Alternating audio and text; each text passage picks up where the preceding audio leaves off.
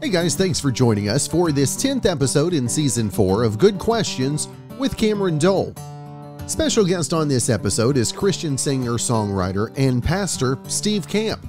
We'll talk about his Christmas track, Emmanuel, along with how ministry and the music industry have changed since leaving entertainment to shepherding a congregation.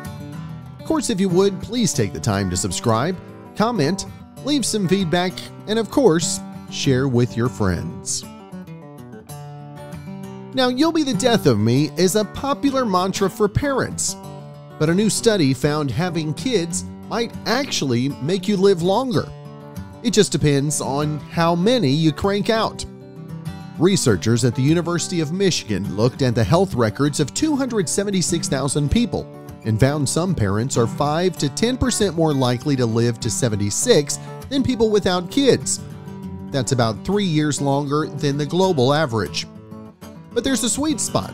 It's only true for people who have 2 children. If you have more kids than that, you're less likely to make it to 76 than someone who doesn't have kids. The same applies if you only have 1 child. Now, they're not sure why 2 is the magic number, but the guy who led the study thinks it might strike a balance between, quote, having a good amount of social interactions and not having too much economic or physical burden. Now, either way, if you want kids and you're doing it for purely selfish reasons, you might want to cap it at 2. Or if you have planned to stop at 1, you might want to rethink that. Another baby just might save your life.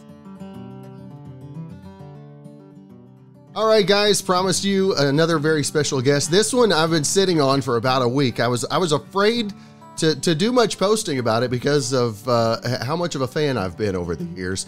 I have a great opportunity to talk with singer, songwriter, amazing pianist, and pastor Steve Camp today. And Steve, it's truly an honor to have some time with you today, brother. Thank you, man. Cameron, thank you very much. It's a joy to connect this way. I haven't been doing interviews up until lately. I've been out of it for a while, and for good reason, of pastoring a church and wanted my focus to be there. But man, what a great privilege to talk to you, and thanks for some of the support you've shown through the music and then the new Christmas single as well. But really an honor. So I'm in your hands. However you want to lead this discussion, it's all good. And I've got to tell the audience here, I said, I was telling Cameron that when I saw him come on the screen, it was a bucket list item for me to shave my head. And on Facebook and Twitter or X, I guess now, and different things, you can see that. And I shaved my head one day, and my wife was like, "All right, I love you, but," and all of my family here, the church, different ones were like, "Oh man, we're loving it." But it was just about 4 or 5 months ago. I said, "Honey, what do you think? Should I keep it?" And she goes, "You know what? I miss your hair." And I said, "Okay, you've got it. Happy wife, happy life." Right. But looking at you, I may have to visit this realm again. It's really cool. So, and a double pleasure to be with you here today. That's cool. Now the Christmas song Emmanuel. What after so many years, what sparked the interest? Was it maybe the wife or somebody else nudging you a little bit? No, you know what? It was kind of, I've been working on this new record for the past 7.5 years. I don't have a record company. All of you are the record company to help, get this out. And, I've been writing a lot. It has 26 songs on it. It's a double album. And I wanted to come out with something positive. And I had written this Christmas song a few years back. We'd sung it at our church in a bit of a different format, just piano and vocal. But we thought, oh man, let's open with something really positive. I did a version years ago when I was with Sparrow Records on "Oh Holy Night," kind of a country Springsteen influence on how we did the track. But just thought, what can we do here? And my producer, Tim Miner, I sent it to him and he goes, "Oh, let's get in and do it." That was just in August. And we finished it first part of September and got it out. And so thrilled at people's responses. And it came up last minute. But I thought, in the world which we live in, Cameron, I mean, what a crazy time to bring some joy to the world, to quote Isaac Watts, back into this Christmas season. And I didn't want to record some of the old Christmas classics. Man, there have been so many gifted singers and artists throughout the years record amazing versions of those. But I thought, well, I'd like to be able to write some new Christmas music. So this inspired some others to get involved. And I've got already another 3 or 4 Christmas songs put together. I'm hoping we can add another 7 songs to this and make it a Christmas album. Nice. For a year from now. Wow. And but that's what it was. Isaac Watts, again, joy to the world. When I survey the wondrous cross, a great pastor in the late early 1700s. And when I was looking for writing the lyric on this song, I came upon some poems that he had written about Christmas. And so it's all public domain. So I borrowed a line or two from Isaac Watts for this song. And so, he doesn't know about it. He's with the Lord. But here I thought, wow, to have Steve and Isaac together doing the lyric. I mean, it's kind of a bucket list item for me to be able to mend that, 18th century with the 21st century here. And that was part of the inspiration. Mostly it was just the great words out of Matthew 1:23 that the angel Gabriel said to Mary and Joseph, you will call his name Emmanuel, God with us. And what a great hope, for our time. If God is for us, who can be against us, as Paul would say? But Emmanuel, God with us. In the darkness of the world, the light came in Bethlehem 2,000 years ago. And what a great, joyous message to be able to sing again today. That's right. Now being going from entertainer to pastor, how has that changed? Honestly, not so much your life, but your worldview. How has that changed since stepping off the road? And because I know what pastoring is, I'm a PK myself, so I know what the life is. So how has that changed your worldview, and how has that maybe affected the release and the inspiration of the new music? You know what? I've never been asked that question in that way before. So really, really good. Coming out of, I was raised in the church. And in fact, in a Bible church in Wheaton, Illinois, the holy city, the Vatican II, right? I mean, we have more Christian organizations there than fire hydrants, I think. The Billy Graham Center, Christianity Today, Moody Monthly, and that whole rich area growing up at Wheaton Bible Church. But here it was interesting. I gravitated to reading great Christian classics that my dear late friend R.C. Sproul got me started with in the mid-'70s. A friend of mine named John Bash, we're friends to this day. And when R.C. was out of Ligonier, Pennsylvania with the ministry at that time, I met him. I drove out there.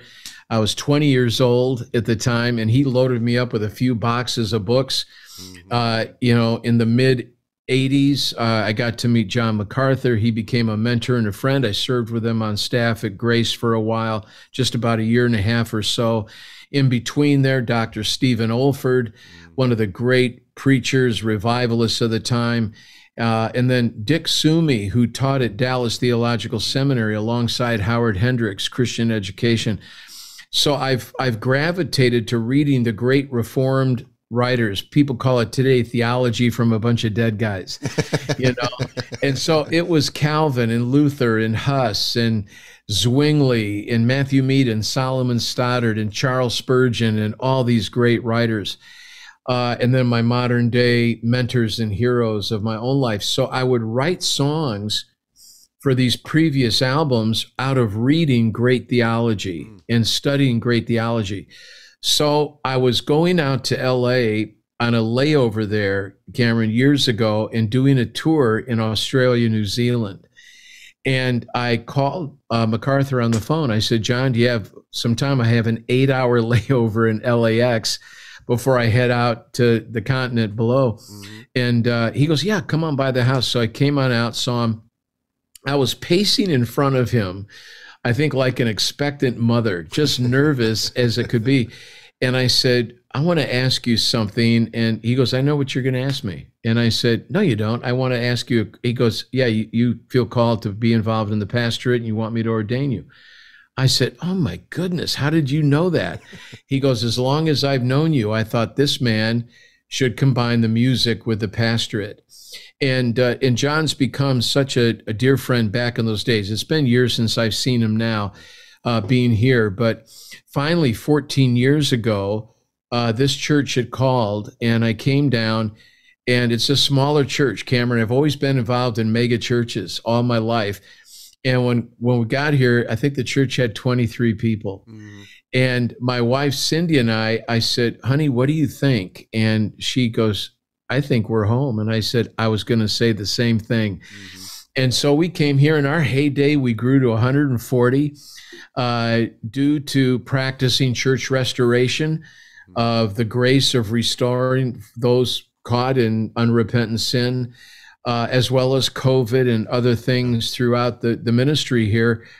You know, we're back to that 23 and maybe a few more on special Sundays. Mm-hmm. But I have to tell you, it's been the joy of my heart, that much more difficult than doing concerts, than writing songs. But these people are so dedicated to the Word of God. It was a natural transition for me, coming out of those mentors in my life, as well as reading these great books of theology on what this would be like here. Plus, the congregation, my secretary at that time, Miss Joyce, she is with the Lord now. She is 78 years old. And she used to bring me stacks of files and said, okay, you need to learn where we've been and where we've come from. This church was established in 1959. It's called The Cross Church in Palm City, Florida. You ever down this way, Cameron, you got to stop in and visit us. We'd love to see you in person. You know, but it's been great. And you being a PK and going through local church ministry, it's been a great adventure, to quote my buddy Stephen Curtis Chapman. It's been a great adventure, but you know, it's been a heartbreak too, because you walk with people in their daily lives, and you clear the rocks out of the field and start to plant some seed. And maybe they get moved out for a job in some other state, or maybe they've left and it's due to unrepentant sin, or maybe it's just, you know, they found another church a few hours away and took a job, you know, there. I mean, all kinds of reasons. And, you know, but the joy of the ministry hadn't changed. Mm-hmm. And so my wife and I play piano. She's a graduate of Juilliard. She's an amazing violinist. And we've had other musicians come and go, but we're in that smaller season again. Mm-hmm. And it's just been wonderful to lead this congregation, to preach and teach to them, with them, for them every week. And so that transference of stepping out of music full time in ministry and bringing that to a local church focus was a great transition for me. And now, after 14 years, where the leadership here, they said, hey, if other pastors can write books and do radio programs and podcasts, you can certainly write music again. And that's what led me to stay in the pastorate here, but as well to write new music, and a lot of that born out of the daily lives of what we go through here as a church. Yeah. Now for you, how has the day changed? I mean, as a musician, were you one that I know so many musicians that they're like, no alarms, I'm not getting up before, you know, if you schedule an interview before 11, that's on you. That's your fault. Yeah, exactly. But how is the schedule and the daily routine for you? You know, coming out of the artist thing, you know, we start concerts at 7, 8 o'clock at night. I would do long concerts, 2.5, 3 hours long for me.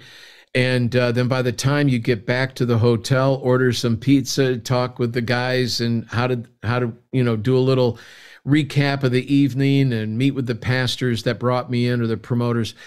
Getting to bed at 1 or 2 in the morning and getting up at 9 or 10. You're right. I mean, it's been that kind of transition. However, I'm still a night owl. You know, I get to bed still now, 1, 2 o'clock in the morning. The only difference is my wife and I, we have 7 kids. They're all grown up and out of the house, and we have 6 grandkids.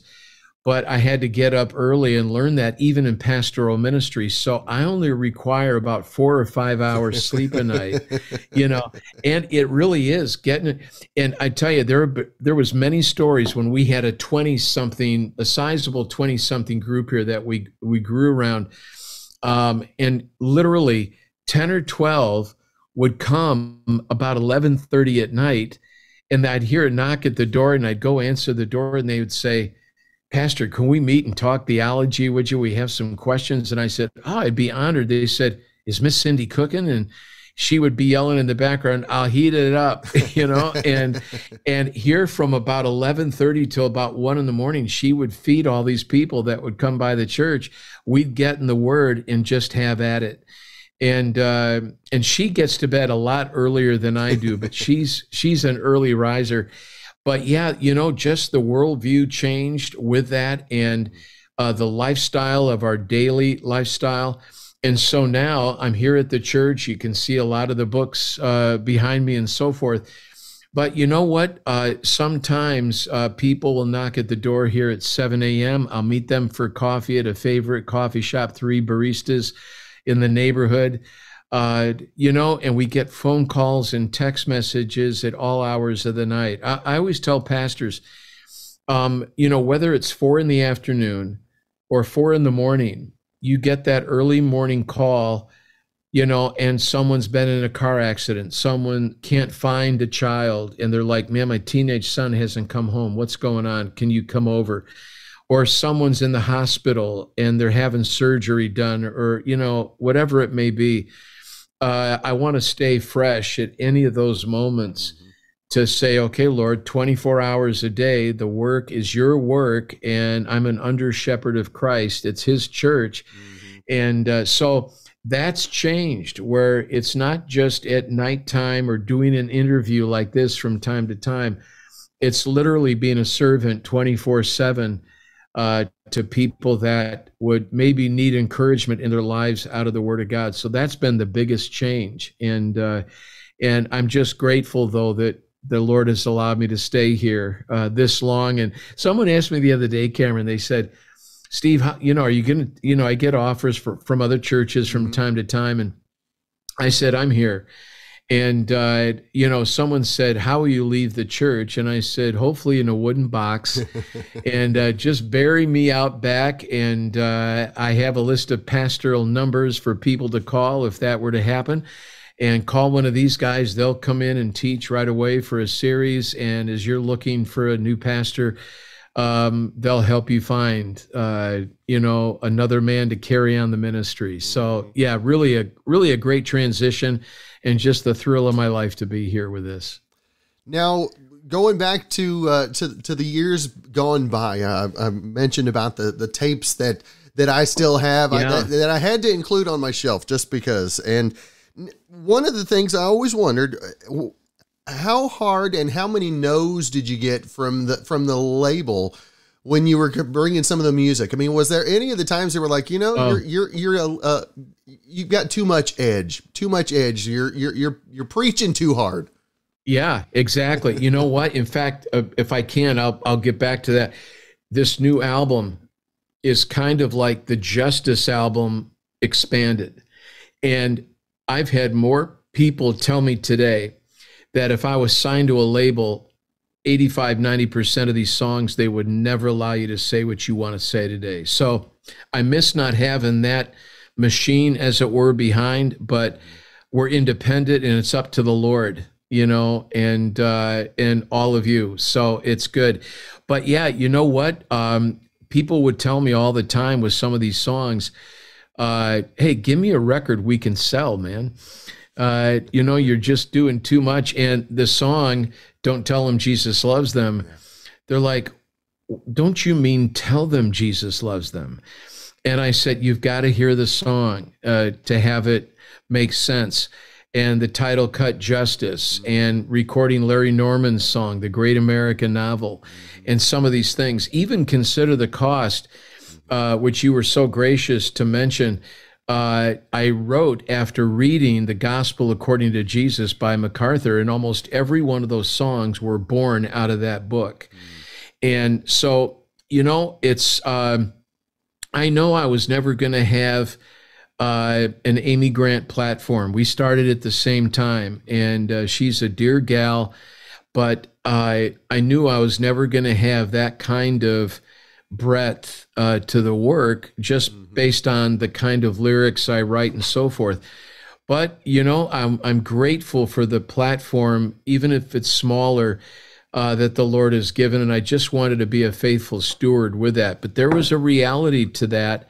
And, when I came out with 107 Theses in 97, after kind of leaving the industry a bit, it broke my heart that a lot of the CCM labels that had quite a bit of my product that I would order and take on the road and still do concerts with. And they called the distributors and said, hey, we're not going there with Steve on these theses. We want the commerciality of the industry. We respectfully disagree.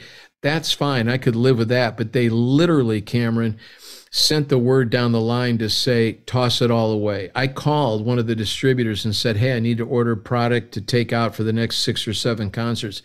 They said, we don't have any.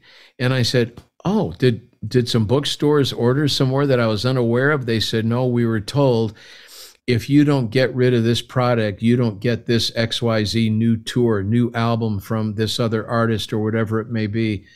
And they said, Steve, it went in the junk heap. We literally threw it all away. And I said, why didn't you call me and give it to me if you're going to toss it? They said, we're under strict orders to shut you down.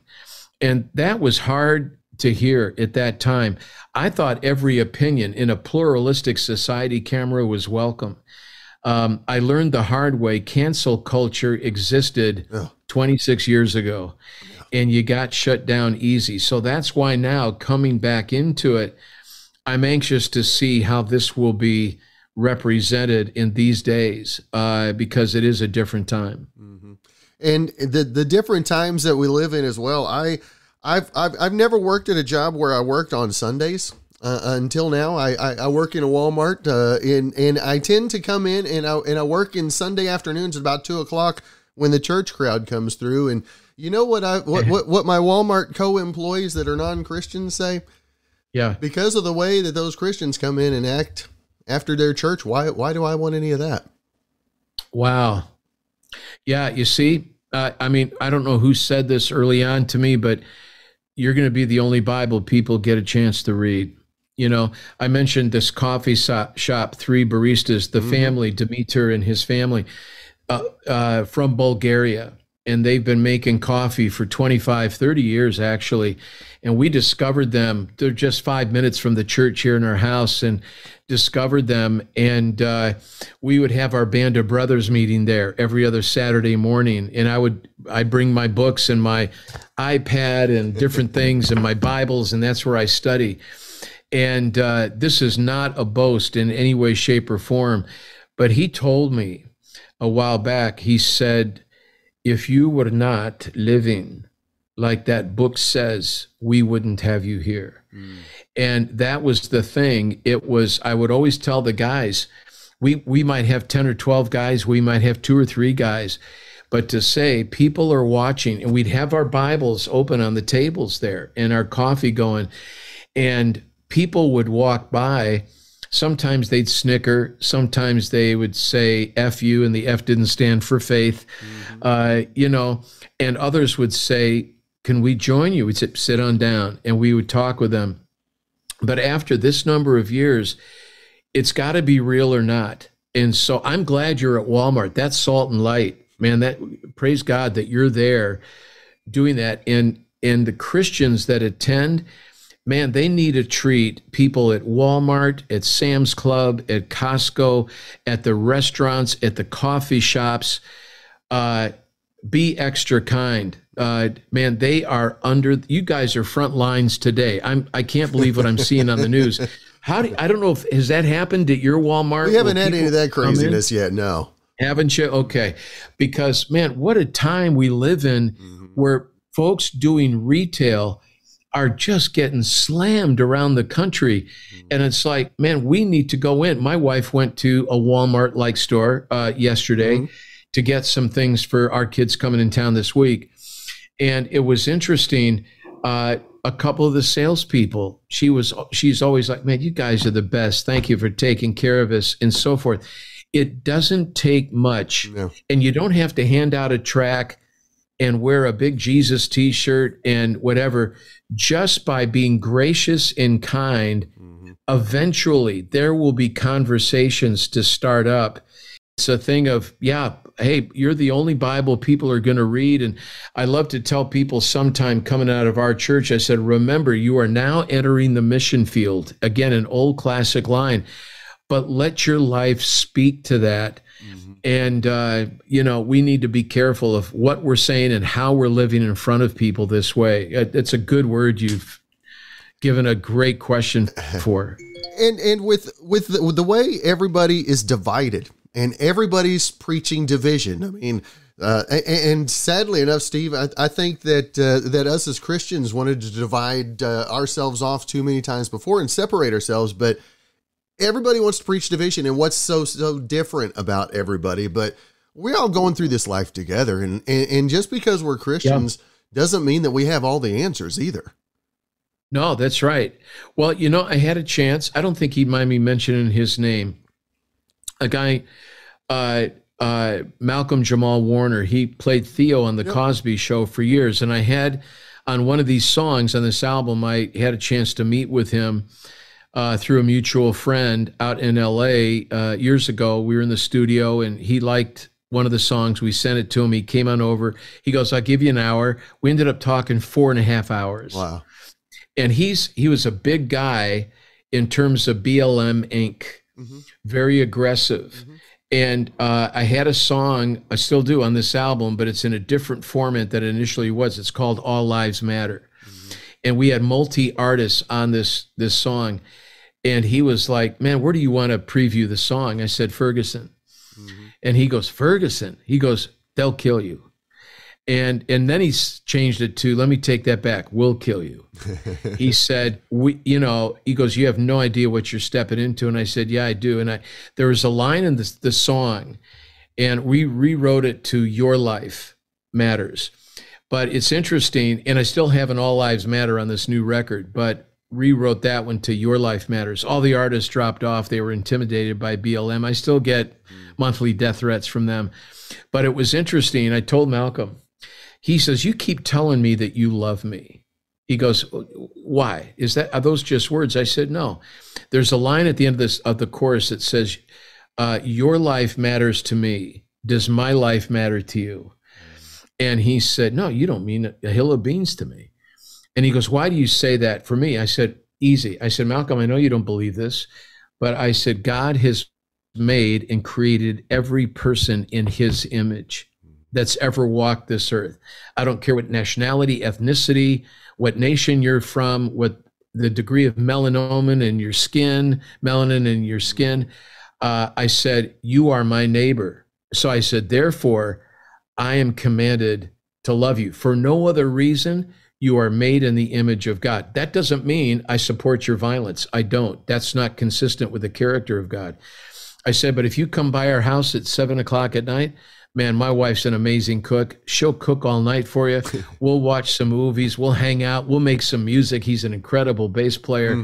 But I said, if you show up at 3 a.m. and you're not invited and you try to break in the front door of our home and hurt my family, you're going to hear, and that'll be the last thing you hear. And I have no trouble putting you down if you're trying to hurt myself or my church or my friends or my family. He goes, really? And I said, yeah. But I said, buddy, if you and I are walking along and somebody takes a nightstick to you, I'll take the hit and I'll have you leave.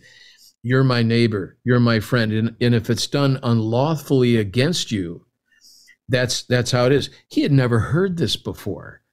And I shared with him the song, Don't Tell Him Jesus Loves Them, till you're ready to love him too. He couldn't handle it. He just blew him away. So I'm with you, man. We need, it can't be a we, they thing. I mean, I am not better than any non-Christian. I'm better off because I've been forgiven by the gospel, but I'm not better than any non-Christian. Now, doctrinal considerations among Christians are important issues, and that we have to be willing to dialogue and to talk through. But an unbelieving world, we have to be very clear to represent a biblical worldview to them and a biblical ethic on the dignity of humanity. It's got to be recovered, Cameron, in our lifetime. I hope we can, and that's what this new album, in fact, is about, and what some of these past songs have been for.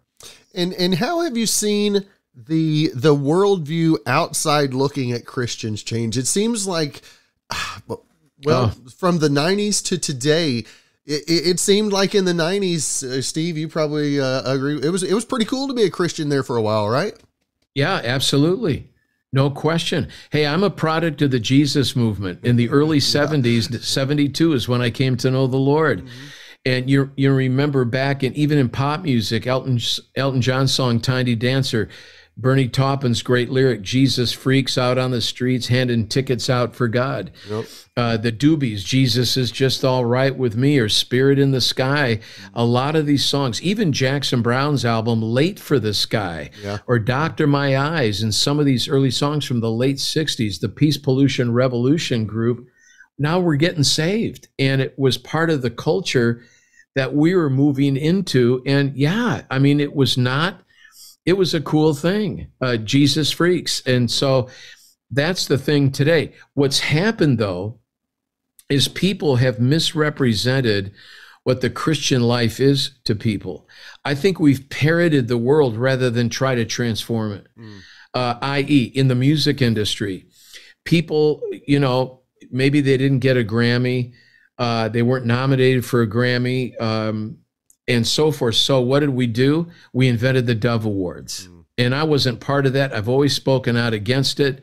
Man, I'll pay $75 to see Springsteen or James Taylor or some of these great artists. With all deference to my friends, I'm not going to pay $75 to see a worship artist, even though that's a big thing out there.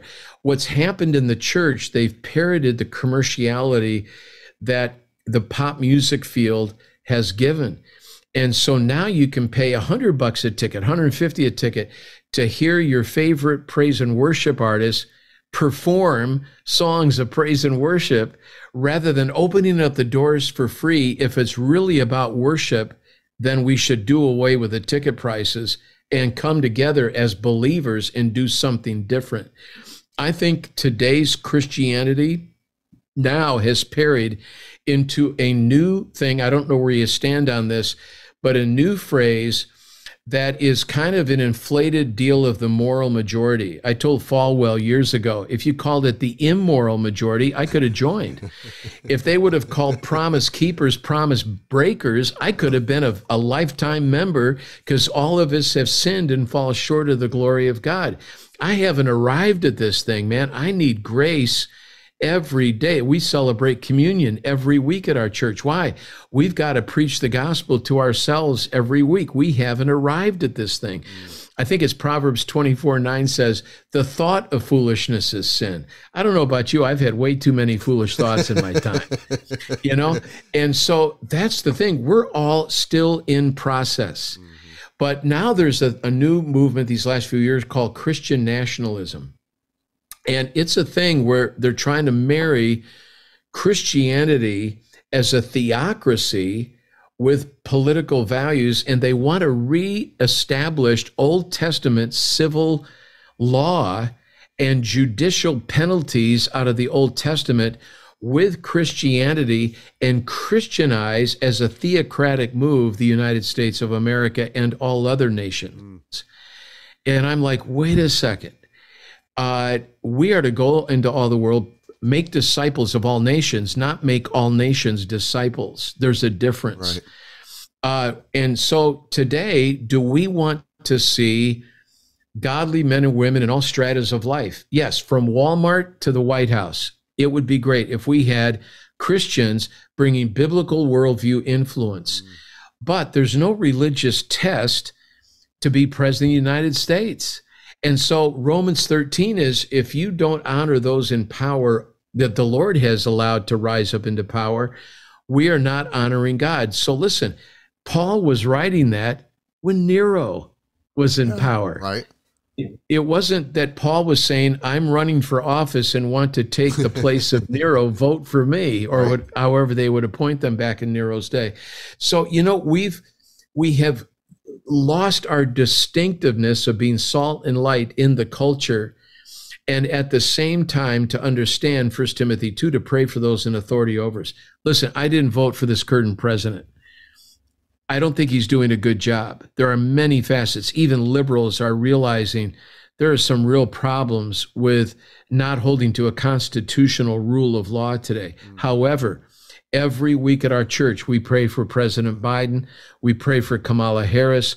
We pray for now Mike Johnson, the new Speaker of the House. We pray for Senate and House officials, our governor, state officials, police officers, law enforcement, the National Guard, military. We are commanded to do so. We did that with President Obama. We did that with President Trump. We do that now with President Biden. Vote your conscience and measure those candidates by the standard of Scripture and the Constitution, rule of faith, rule of law. Mm-hmm. But we have got to get rid of this we, they mentality and be salt and light to it. I love it in Acts 17. Sorry to be lengthy on this, but when Paul was in there in Thessalonica and then ultimately in Athens, and he said he was in the marketplace every day engaging with people. That's what you're doing at Walmart. That's what I try to do through the church and at the places of entertainment that we go to, practicing hospitality, having people in. And listen, do I play gospel music in our homes sometimes for them? Yes, absolutely. But I'll play some old Monk, some great jazz, and some Nat King Cole for Christmas music as well. And, some Christian artists that we love and support dearly. We don't want to be seen as, oh man, when you go into that home, you've got to change who you are. And let me see your true colors. Let me see who you are. And we want to walk with you in your life. And along the way, you'll hear the gospel too, That's good stuff. That's good stuff. Now, Steve, if folks want to get the single Emmanuel and any of the other music, I want to make sure and let them know where's the best place to pick up all of the Steve Camp catalog. Oh, well, thanks, man. Yeah, the new song Emmanuel, it's on iTunes. It's streaming on Spotify. My website is realstevecamp.com. REAL, realstevecamp.com. You can see the lyric video on the YouTube channel the same way. We're going to have all the songs from the new album loaded up within the next 2 months at the latest. The first single off there comes out first week of February. But yeah, we have a lyric video on this song. It was really kind of fun. Cameron, some churches reached out and said, we saw the lyric video on YouTube. We're playing it at our local church because it's not me. It's just a lyric video with some scenes behind it. And people are singing the song and the lyrics are right up there. We do have a track, the same track that they'll hear on the song on the website as well. You can download that. And the whole point is sing it at your Christmas program. If you're busking on the street, make it part of your Christmas song list. And we'd be delighted if they got on and ordered it and so forth. But at the same time, make it part of their Christmas celebration. That's really cool. So realstevecamp.com. What about the socials? Say again, I'm sorry. What about on the socials? Oh, on the socials. Yeah. We're out there all the time on X, on Facebook, and you're going to hear, is that what you're referring to? Yes, sir. Yeah. So all of the social platforms, Instagram, TikTok is a new thing for me. I want you to know I've boycotted that for the longest time. And someone told me the other day, get on there and engage people on issues. So I'm going to be doing some debate stuff on TikTok and trying to bring a redemptive aspect to it, man, because it's influencing a lot of people. You and I ought to go on together on TikTok and tear it up on some issue that you'd like to talk about and see what kind of response we'd get. I would love that. That would be cool. If you'd be up for it. Yeah, it's really cool. So on all the socials, on all the streaming platforms, it's out there. And the lyric videos, people said, are you going to do a real video? And I said, I have a better face for radio than I do for music videos. But at least right now, lyric videos, and but on all those platforms and on social as well. So yeah, it's fun. Come on board. We'd love to intertwine with you. That's good. Well, Steve, again, truly honored to have had the opportunity for you to cut some time out for a visit today, man. Excited about the new music, and look forward to chatting again real soon, my friend. Well, thank you. And listen, thanks for letting me just share my heart. I didn't mean to go so long on some of the answers, but you were so gracious, and what a privilege. That's a rarity today, and great to hook up with you. I hope it's not the last time, Cameron. Hope we can do this again. Well, AAA expects a record 7.5 million Americans to fly for the holidays this year, so expect even more chaos than usual. A travel expert posted a list of tips in case your checked bag gets lost, and here are 4 things you might want to do. Number 1, buy some Apple AirTags. Popping one in your bag has become a popular hack, but they're not exactly cheap. A 4-pack costs around $100. Number 2, book a direct flight. Now, hopefully you've got your tickets by now, but in general, airlines are far less likely to lose a bag when they're only putting it on one plane. Number 3, take a photo of your luggage before you fly. A lot of bags look the same, so if yours gets lost, it's helpful to have a photo you can send the airline. Tying a ribbon or a unique bag tag on it also helps. And number 4, print out your itinerary and put it inside your bag. If it ends up in the wrong city and the tag rips off, they'll open it up and look inside.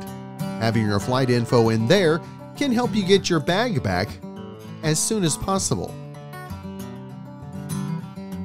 Now, obviously, we're about 10 days from Christmas, so how's your holiday shopping coming along? Now, if you're out buying gifts for the trash collector, you might be doing pretty good. Now, in a new survey, 89% of Americans say that they've bought gifts for people at the very last minute. And not surprisingly, those are usually not for your significant other, or, well, you wouldn't admit it. Now, 32% of people have bought last-minute gifts for friends. 27% have gone down to the wire to get gifts for extended family. And 17% said that they've shopped late for their siblings. Now, 13% of people say that they have run out of get small, last-minute gifts for postal carriers and trash collectors. And 5% have picked up a present for their kids' teachers right before the school's holiday break. Well, we do want to thank you again for joining us on this 10th episode in Season 4 of Good Questions with Cameron Dole. If you ever have a comment, a question, or anything else you'd like to know, you can hit me up on the socials on Instagram, X, formerly Twitter, TikTok, and Facebook. You can also subscribe to the YouTube channel, The Cameron Dole. Of course, if you do have a special guest idea, email me, gqwithcam@gmail.com. Well, that's going to do it for us, and I do want to say thanks to our good friend Brandon Allen, who came up with our theme music. We're going to let him play us out, and hope you have a great day. Next episode, Stephen Cuoco and Ali Colleen, coming real soon.